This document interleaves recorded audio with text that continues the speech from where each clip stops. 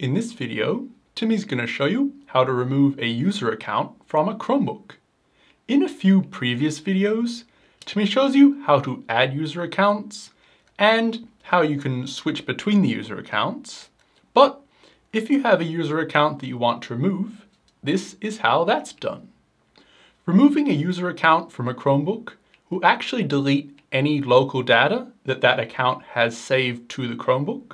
So before you do this, Timmy would highly recommend you go and watch Timmy's other video about backing up your Chromebook and go through all the steps in that video to make sure everything in that account is backed up correctly so that you won't lose any data.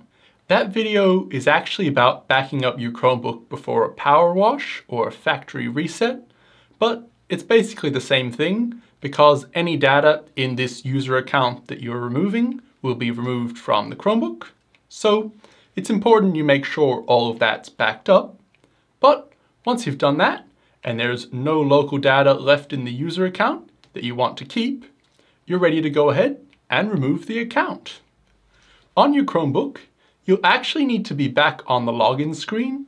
So if you've already logged into one of your accounts like this, and you're on the home screen, you'll need to come down and click on the time in the bottom right-hand corner, and then come up here and click sign out to sign out of your Chromebook and go back to the login screen.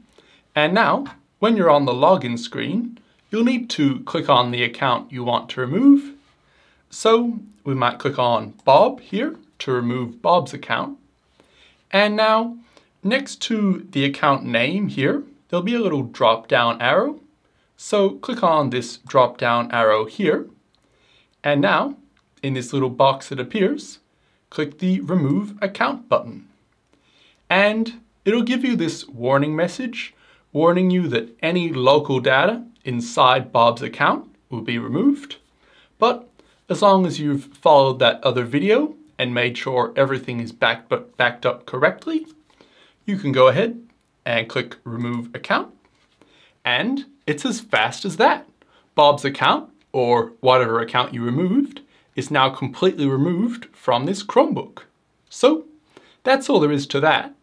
But if the account you want to remove is the owner of the Chromebook, this method actually won't work. On this Chromebook, Tech Time with Timmy is the owner account. So as you can see, we have Tech Time with Timmy as an account here.